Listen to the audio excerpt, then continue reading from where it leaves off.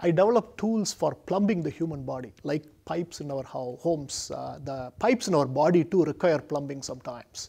Your arteries can get clogged or they could even burst. My lab develops tools that can be used by doctors to diagnose and treat conditions such as those.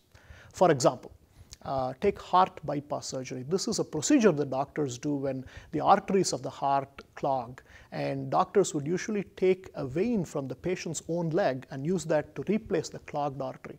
This doesn't work as well as we would like sometimes. For example, the veins themselves can get clogged and so forth. My lab has been developing artificial biomaterials that doctors can use as an excellent artificial artery. By using these materials, doctors can avoid having to take the patient's own vein while also creating replacements that are longer lasting.